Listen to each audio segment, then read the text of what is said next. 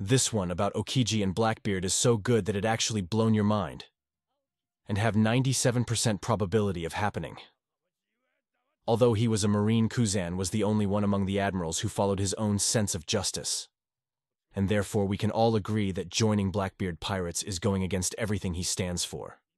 There must be a reason for it, right?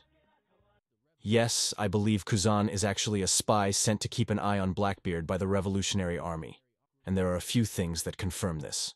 In episode 625, after Aokiji saves Smoker, he tells him that there are certain things he can do now, since he is not a part of the Marines anymore, and that the grass is always greener on the other side.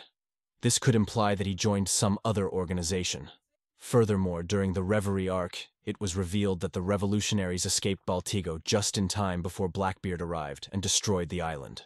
Since Aokiji is a crew member now, he probably knew that Blackbeard was going to attack and could have tipped off Dragon about his plans. If you still don't believe this, there's one more thing that may persuade you. For unknown reasons. Blackbeard's 10 captains are called Titanic commanders. This seems pretty irrelevant, right? Until you realize that the thing that sank the actual real-world Titanic was an iceberg. Yes, an iceberg.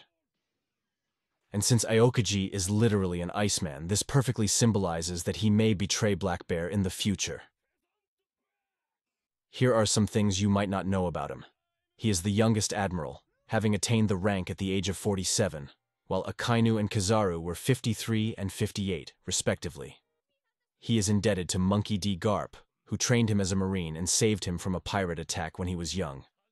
He is a wise and compassionate figure, who follows a philosophy of lazy justice, meaning he does not enforce the law with strictness or cruelty. He is inspired by the late Japanese actor Yusaku Matsuda, who played a detective with a similar appearance and personality in a TV drama.